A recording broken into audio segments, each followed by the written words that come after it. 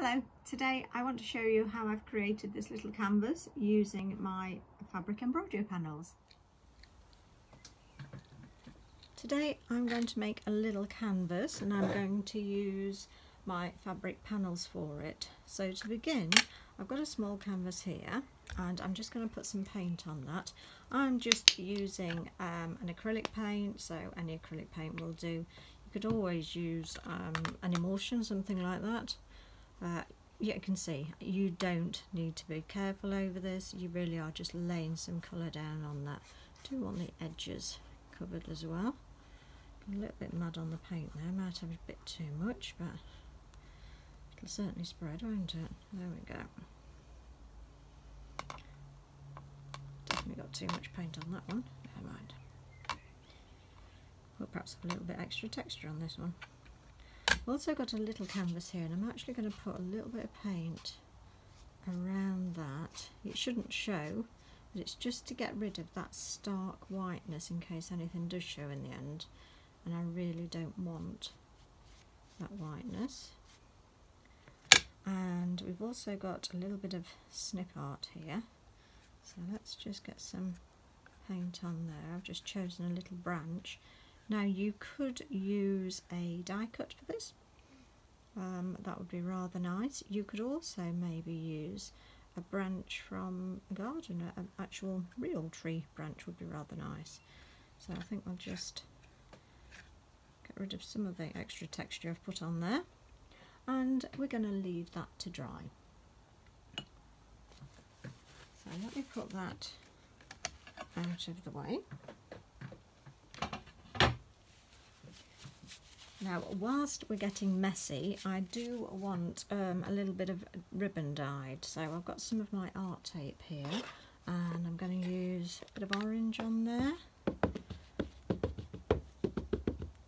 and a little bit of a blue colour on there also.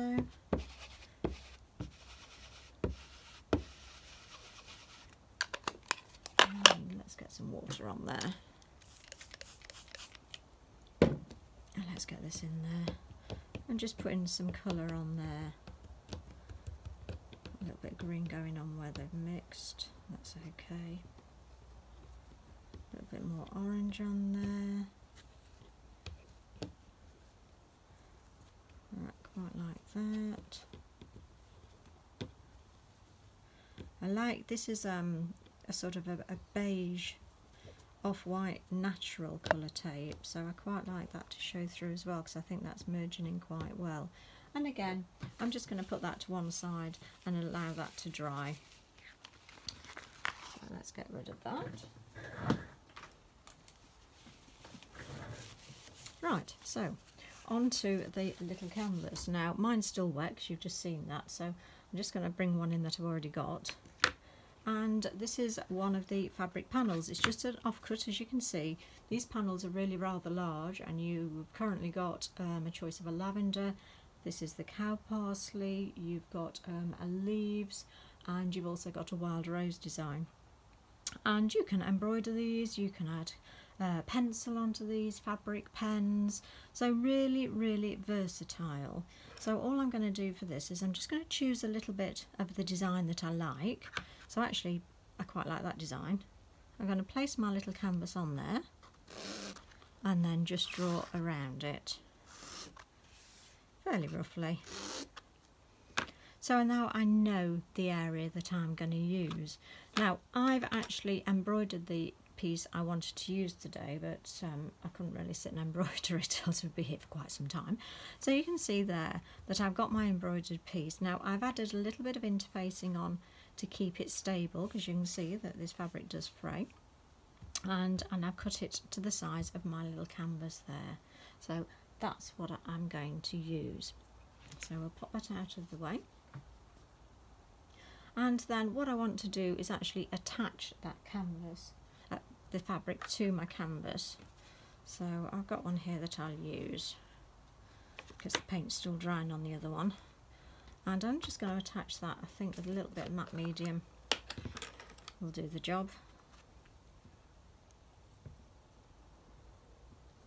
There we go.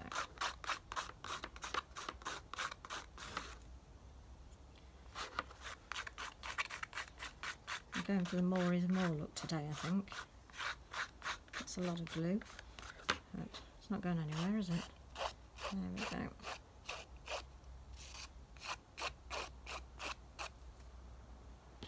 And let's pop that canvas on there.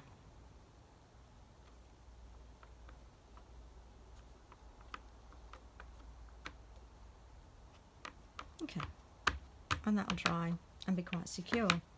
Now, we used that ribbon, we inked that ribbon. I've got a little bit here that I've inked and it's already been allowed to dry. And I like the idea of just placing it around this canvas because, again, it just gives a little bit of extra detail, a little bit of extra texture, which I really want on my canvas. So, again, I'm going to add some of the matte medium on this. I'll put some on the sides. That could do with the, can you believe that could do with a bit more there?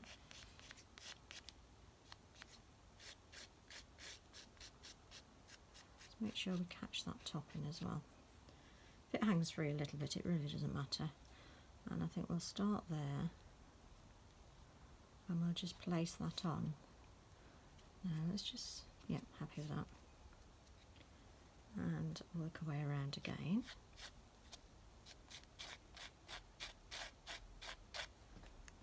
There we go. And place that down. And this will take some time to dry, and that's fine. Really doesn't matter. And place that one on. It's really versatile, this art tape. Takes paint and inks really, really well. And I'm using it for something else, which you'll see in a moment. So let's just bring that round.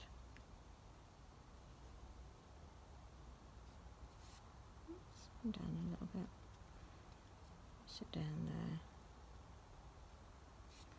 put a little bit more there because it's standing a bit proud, put down there, go, and I'm just going to take the edge off that,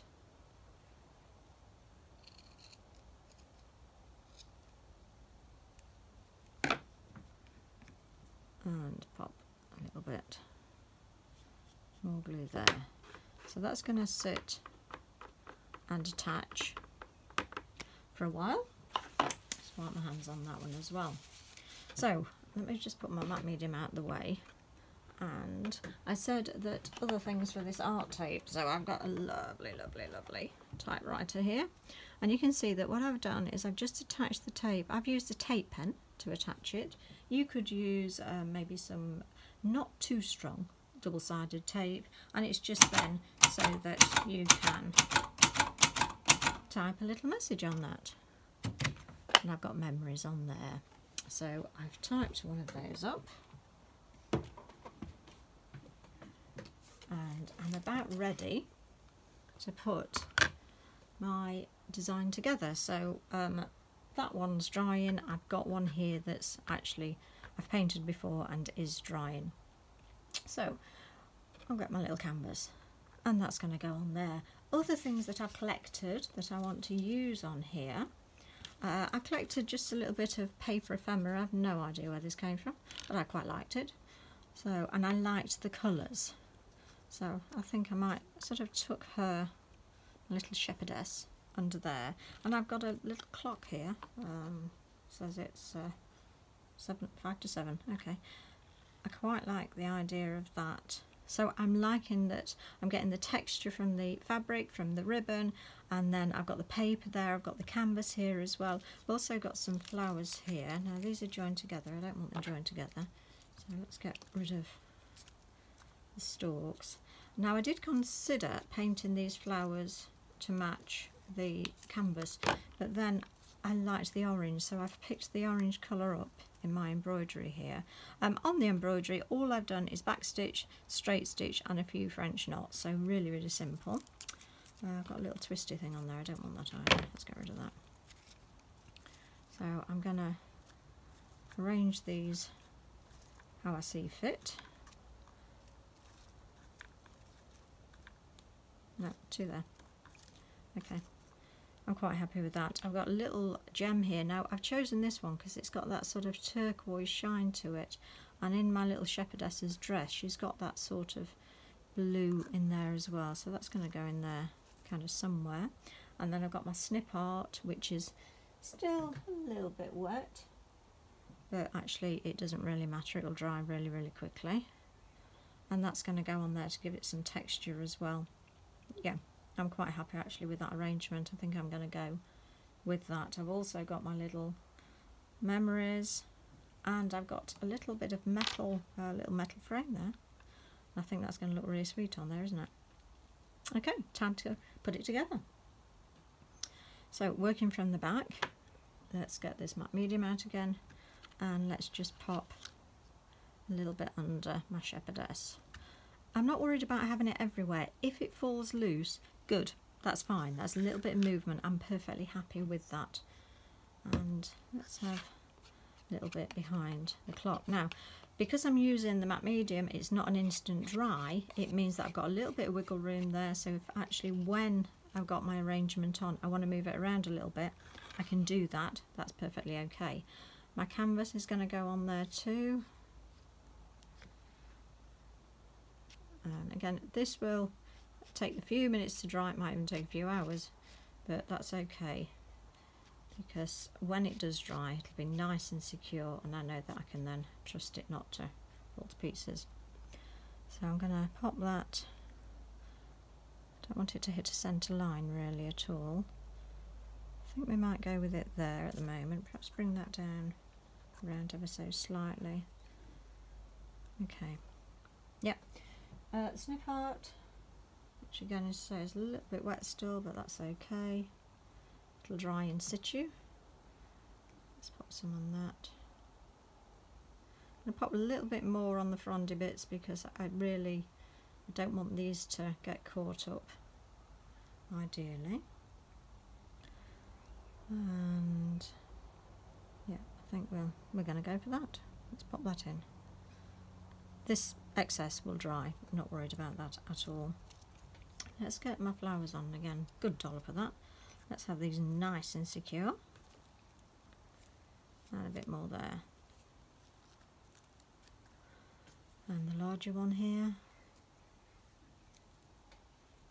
If you don't have any paper flowers that match your design, are the right colours, or then put your background paint on them and really merge them in. It's going to look great. Oops, drop that one. And let's get a bit on this little gem here. We're going to tuck that in there. I'm going to leave that excess to dry. And we've got the frame now, so let's get the word on first. Perhaps not quite so much glue for this one. I'm not entirely sure whether typewriter ink is colour fast or not. So let's pop that on. Now, if you were making this as a gift for someone, you could perhaps put their name in there, or you could put greeting, you know, birthday or anniversary, whatever is appropriate. And then let's get some of this on the frame as well. And when I say some, I mean masses. A little bit more there. Okay. Get rid of a little bit off the front, and let's just place that over. And these just happen to fit this tape perfectly, so I'm really pleased with that. I'm liking that. I think the only thing I'm going to add to that now is some micro beads. Now, micro beads are super little tiny beads, but they add lots and lots of texture. What they will do is they'll cling to any of this excess glue. I'm going to pop a little bit more in there as well to give them something to cling to. So I quite like the idea of them heading up the side of my snip art, maybe over the top. I don't know whether that'll hold over the top or not. Let's have some in this little hollow here, would look really great. And again, anywhere really. doesn't matter. Maybe we'll have a few that will cling to the flowers itself. Quite like that idea. Certainly underneath here as well, sort of pouring down. Let's put plenty on there, quite like quite a few in there.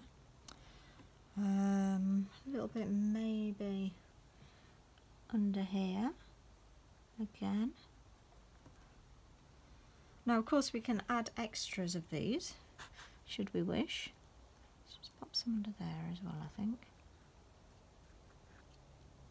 when it's dry, so don't worry if it's quite difficult to see where they're going to end up. I'm just going to use a tray actually underneath to preserve a few of them that go a bit wayward, and then all I'm going to do is pour some on, and I can collect any extras in the tray.